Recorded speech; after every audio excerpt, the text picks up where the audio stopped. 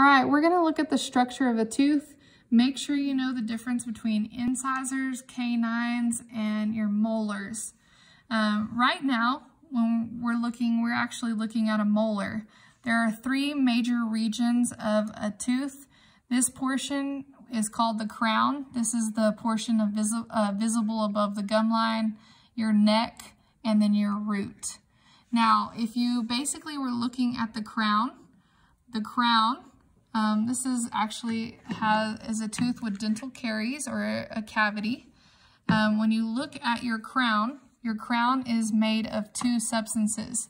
The outer portion is called the enamel, so you can see the enamel here as well.